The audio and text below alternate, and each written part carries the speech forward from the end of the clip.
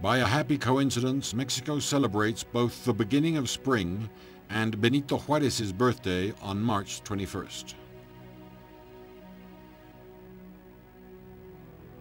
This is the anniversary of the birth of the man who started a new era in the history of Mexico.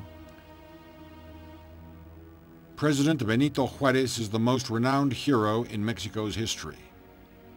One could be forgiven for thinking that his extraordinary life was the stuff of fantastical legend and myth, but his whole story is a historical fact.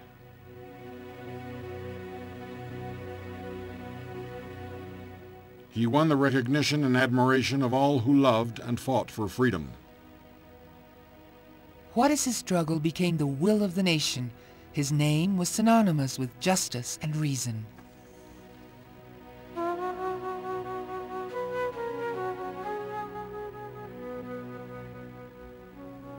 Benito Pablo Juarez Garcia, the boy who would later become the second hero to free the country from oppression, was born a subject of the Spanish crown in 1806.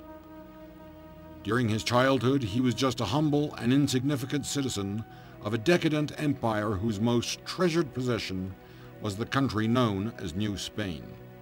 In his autobiography, Notes for My Children, Juarez himself describes his origins as follows. I was born on March 21st in the town of San Pablo Guelatao, in the county of Santo Tomás Ixtlán in the state of Oaxaca. I suffered the misfortune of never having known my parents, Marcelino Juarez and Brígida Garcia, who were of pure Indian blood. They died when I was barely 3 years old, and so my sisters, Maria Josefa and Rosa and I, were put in the care of my grandparents, Pedro Juarez and Justa Lopez, also pure Zapotec Indians.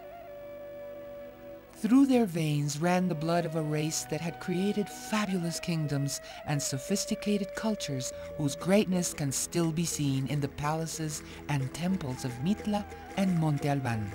When Hidalgo, the freedom fighter, announced the birth of the new nation with the Grito of Dolores in 1810, the person destined to free the Mexicans from oppression for a second time was only 4 years old. The little orphan boy and his uncle Bernardino lovingly worked the land of the Blue Mountains surrounding Guelatao.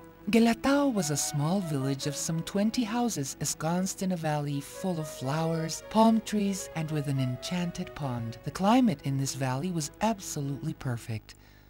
While Hidalgo and Morelos were fighting for the country's freedom and making laws to rid the country of oppression, Benito Juarez, the boy and future president, made his meager living as a shepherd. The young shepherd learned how to play a reed flute while he looked after his uncle Bernardino's flock of sheep. One day, a sheep went astray. Benito decided to run away rather than face his uncle's rage.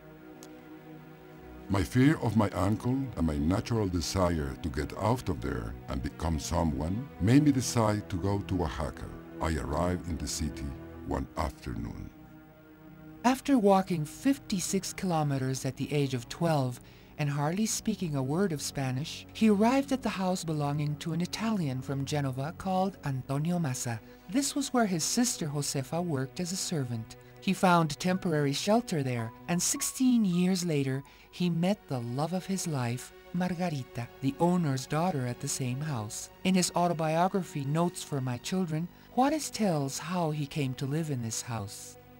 There lived at the time in the city a good and honorable man who used to bind books. His name was Don Antonio Salanueva. He took